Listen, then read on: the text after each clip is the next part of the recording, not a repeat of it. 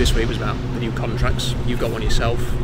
What was that process like for you? There was an option, wasn't there? But it's going to be a 2-year deal now. Yeah, I've got 2 years, and if I play football, I'll get another one. But I'm just glad it's all done with, to be honest. I'd like it done sooner, but that's contracts for you. And I think, you know, the main thing was to get us all 4 of us down, and we're happy now. We can move on and enjoy football.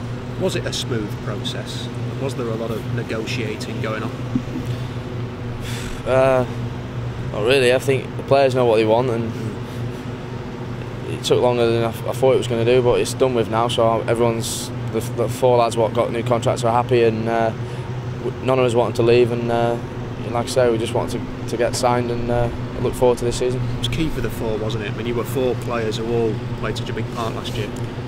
Yeah, and I looked around the other day, and I think, you know, the gaffer's got his team now. He's brought his players in from last season and this season, and I think we are the only 4 who survived, if you like. But no, he's been brilliant with us 4, and he made it clear that he wanted us still here, and you know, he's brought players in to try and make us stronger, which I think he has done. And you know, like I said, if they can jump on board, which I think they have done in the pre-season, they've all been brilliant, and we can have a good team spirit like last season. We'll be okay.